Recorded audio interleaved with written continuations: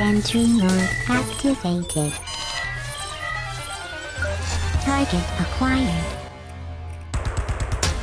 Hey there hunters, and welcome back to the Gunners Guild. So today in Remnant we're going to talk about the new game mode, Survival, and how to get through it. The game mode was added in the Swamps of Cultist DLC and is effectively a roguelike mode for the game. You start at a central area, the Labyrinth, where you can buy items from a small randomly rolled set of gear. Then you can head out to a random biome and kill the boss while looting scrap and gear along the way, come back, rinse and repeat until you die. There's a timer up there on the top left that ticks down, and when it's done the monsters will level up and the game just gets harder. The time you have is based on your difficulty, so harder difficulties have shorter time before monsters level up. Also on Nightmare and Apocalypse, your timer does not pause while you're in the labyrinth, so it's extra zoomy. So why should I play this game mode, you ask? Well, you get special account bound gear for all your characters for doing it. By getting 5 boss kills in a single game, you get the Adventurer Goggles. It's just extra scrap pickup, no big deal. 10 boss kills in a game will get you the Hero Sword, which is basically like the normal sword, but the charge attack has extra reach with the cool blue fire it throws out. It's kind of cool. 50 boss kills gets you this amulet that gives you some mad experience boost, 1% per kill up to 50%, and it resets when you touch a checkpoint. It's kind of nuts for new characters, to be honest. At 75 boss kills, you get the Daredevil Charm, which is hands down the best item in the game. You get 30% more damage per missing piece of armor. It's absolutely insane, so you get double damage basically. Then finally, at 100 total boss kills, you get the Black Rose, which is an amulet that acts like a set piece of whatever is equipped in your chest slot. So you can run 3 pieces of one set and 1 piece of another. It's another outstanding amulet because there are some crazy good combinations you can do with it. So yeah, there are incentives to play Survival. You get some sweet stuff for all your characters, including all your hardcore characters and any new characters you make. Also, it's just fun, like really fun. I find myself spending way more time running through Survival rather than doing adventure or campaign stuff now. That being said, as much as I love Survival, I do hear people are having issues with it, struggling to get past 3 or 4 bosses, or just not knowing what to do and how to do it. So I'll take the time to explain my procedures for Survival and how to get through it. Now for reference, I'm usually getting around the high 20s, mid 30s for boss kills on hard solo. I would play Nightmare and Apocalypse, but I like to take breaks and stretch and stuff since the sessions can be like 3 to 5 hours long, and at harder difficulties, they don't let you do that, so, yeah. Anyway, let's just get into this. First is that you only have 1,000 scrap to spend, which is plenty, but if there are a lot of other good items you want, you can sell your ammo boxes. You really shouldn't need them, especially early on. I think I've only used like 2 ammo boxes like at all times. You can get an extra 200 scrap by selling 2 of the 3 that you get, so it doesn't sound like a lot, but it definitely helps. Now, since the items are generated at the shops at random, you kind of have to learn to use basically everything. All weapons in the game are pretty much solid, so don't be afraid of experimenting with weapons you don't normally use. In this case, though, I would absolutely always pick a long gun first. Doing a boss with just a pistol is going to be rough as balls. The only case where I could see myself not doing this is if the Daredevil Charm is for sale, but even then, that's only 400 scrap, so you should be able to get that and a long gun. But for whatever reason, you don't have to get a long gun if you don't want to. You can just not sell your ammo boxes, not, whatever. Just make do with the Daredevil Charm. Next is armor though. Now this is a tricky one because it's kind of fine to do the first couple bosses with no armor, but eventually you're going to want something. Even if you're using Daredevil's Charm, you want like a piece of Letos, like for the chest piece. It gives you an extra 15% damage, so you're not losing a whole lot. Plus you get a ton of armor to scale with the bark skin trait and those flasks, so you won't get one tapped. However, there are a list of items you really want to see right away. First are the scrap boosty items. The Scavenger's Bauble for 25% extra scrap is just awesome. The scrap bonus also applies when you pick up duplicate items, so you can get an extra 100 or 2 scrap when picking stuff up. Also, 1 piece of Adventurers for the extra 20% scrap is another thing I'd get right away. Scrap is very important early on to get extra gear and save money for those 1 hour long buffs you get later on. You can grab a piece of the Labyrinth armor to magnetically pull the scrap, but that's not really a big deal. Now, the other items you're going to want are the experience boosting ones. The Sage Stone Ring for 10% more experience doesn't sound like a whole lot, but trust me, it helps. Since you can't upgrade equipment in Survival, the best way to not get one shot is to stay above enemy levels. Eventually they will catch up to you and pass you, but this will stop it for a couple more rounds. There's also the Talisman of Perseverance, which you can get up to 15% more experience gain. It's fine, but it's also up to the map layouts. Like if you get 2 areas before a boss, it's great. Otherwise, it barely catches up to Sage Stone. If there's nothing else, I'd take this. For everything else though, I recommend having a build in mind and just buy armor pieces accordingly. If you're comfortable with the set on your main character, I would stick to that and try that build in survival. The most deaths I've seen are coming from people who don't know the ideal ranges of their weapons or are using armors they're not familiar with and end up getting a fat roll and dying.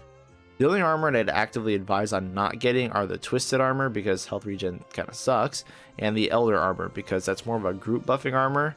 That being said, if you're in a group, then someone should absolutely run the Elder armor. 35% more damage for everyone's kind of insane, just don't use it solo. Kind of a roundabout way of explaining it, I guess, but all armor is pretty much good. You just kind of have to know what pairs well with the weapons and stuff, which is why I recommend building something that you're already familiar with, especially if you want to just do the 10 kill streak and be done with it. Now once you have or haven't purchased your armor, I recommend spending your leftover scrap on one of each of the status healing items.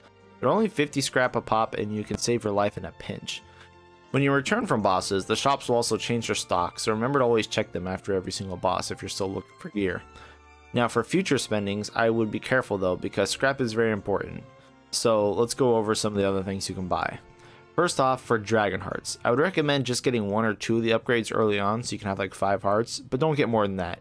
They become really expensive and most likely you're just gonna die and not be able to use them. It's gonna be some bad wombo combo or one shot. Survival isn't really a place where you're gonna be taking a lot of hits, just one bad one. Plus these things start to cost like 2 to 4k per upgrade and it gets kind of gross. Now along these are the trait books. So the thing with the trait books is that they're really good, but only kind of when you're late into the run, so save it for then. Traits max at 20 even in survival, and if you pick up a trait book that you already have 20 of, you're just going to get scrapped. So the plan here is to save the trait book purchases for when you have 2 or 3 traits maxed and a bunch at like 15 to 18. It's the best way to finish up all your traits rather than RNG spawning for books that you already have maxed out. Plus you don't have to run around maps as much, and as you get further in that's just wasting a lot of time, so just dump all your money into traits when you're at the end game.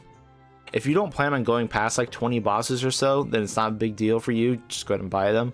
But for long term running, it's better to avoid these until you can buy like 15 at once and wrap up all your traits. Now what you should be doing is spending your money on equipment so you can deal with a variety of situations, or the 1 hour long buffs. The armor flask isn't hugely important until later, but the HP and stamina ones are tremendously helpful. I'd start by buying these flasks after you're about your 5th boss and just keep them up at all times. They get more expensive every time you buy them like everything else, which is why you really need to save your money and don't spend on things that you don't need to. Alright, so from here it's time to go out and survive. Explaining the actual survival process is kind of difficult because honestly it's just playing the game at this point. One key thing to this whole thing is being efficient. You really have to mind that timer. Memorizing map layouts and recognizing patterns is going to save you a lot of time here, and that just usually comes with experience. Chests and books have like pretty much set spawn locations. You can memorize where they are based on the map layouts and just check those areas, but try not to get sidetracked and definitely don't backtrack. Places like Earth are a nightmare for loot because all the chests are in buildings, which is just way out of the way for the most part. I recommend just running through the maps and beelining into the boss. It's a great way to save time. Obviously killing enemies on the way for experience, but don't go out of your way to hunt down guys. Just run and gun. Now with ROM, I'm kind of iffy on, like there are usually chests in the buildings that you can see as you run through it, so it's not really that bad to grab them, but at the same time you can usually just run on the outskirts of the cities and aggro very little and just get to the boss. I'd say early on when time isn't such a big deal, you can kind of go through ROM and clear it all out, but later on it's probably not worth the time to check the buildings. Now most of the temple and ruin areas are just like maze-like, and I just cannot deal with those. I hate those. I just beeline it to the boss, fuck everything else. Now Corsus is hands down my favorite area. There are so many chests here, especially in the sewer areas. Plus there's a ton of special enemies that drop skill bucks. I clear these maps out for the most part until I have like all the gear I need. Love Corsus. Yaesha has some good and bad maps, like the open foresty areas are too large, so I usually just run through those, but occasionally I will stop at a bridge or a hut because there's usually a chest there. Now the canopy areas I kind of treat the same. I try to run through them, but if I see a chest on the way I'll get it. The underground areas in the stone temples are packed full of loot though. Clear those things out. There's a great amount of loot in there. Pick that stuff up. Now when you get to your bosses, it's kind of on you. You really need to know your boss fights. Hell, it's even stated right here on the survival card. Dying is not an option, like literally. Even in groups, man, if someone goes down, you lose so much momentum with ads and stuff. It's just a pain to recover. So as much as it sucks to say, you really just kind of got to get good with the bosses. I can't give you advice on this area sadly, just do know that not all bosses are in survival. Eslan, Cesnia, and the Dreamer are not here, as well as the siege event bosses like Root Mother, Blink Thief, Root Horror, Reanimator, stuff like those. So there's only like 24 bosses in survival.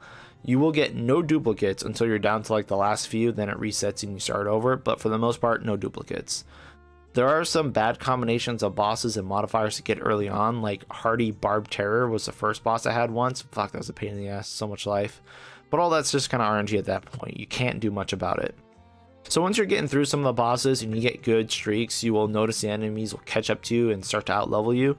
That's where you really need to pick up the pace. Now, one of my favorite things to do to try to outpace the enemies is to grab the Ring of Shadows, which lowers your aggro radius, and grab Heartseeker, which gives you 100% crit chance to enemies who aren't aggroed.